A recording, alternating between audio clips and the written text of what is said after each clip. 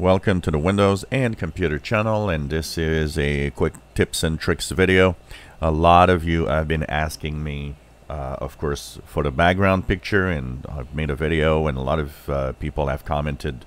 So this is in the Microsoft Store, a theme called Pride 2020 Flags.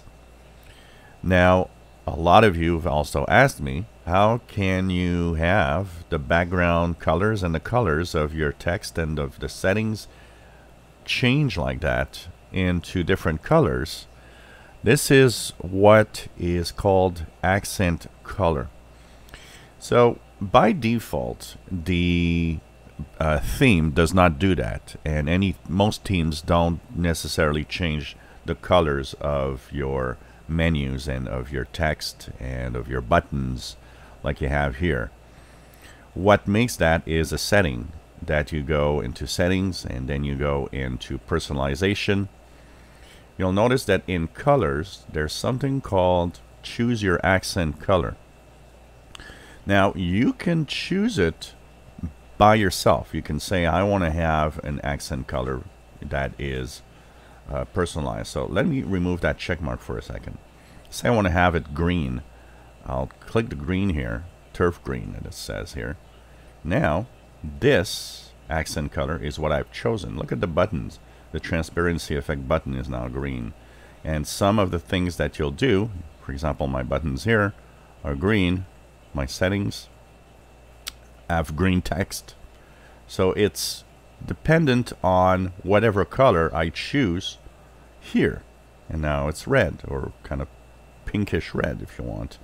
So this is something you can either choose a specific color that you like, but in my case I choose automatically pick an accent color from my background. And because I have a changing background that's very colorful, well, my text and my buttons will actually depend on some of the colors you see on the screen. So every time that the background changes, so does the color of my icons. Now you see they pass from blue to kind of brown, green, orange if you want. Well, because my background changed once again.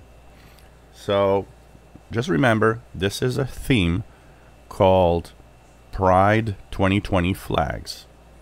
But for the accent color, all you have to do is go into your settings, go into personalization, colors, and make sure that you just have automatically pick an accent color from my background chosen. And every time that that background will change, you will also have a change in the colors of the text and some buttons within Windows 10. Kind of makes it more beautiful and more interesting to use.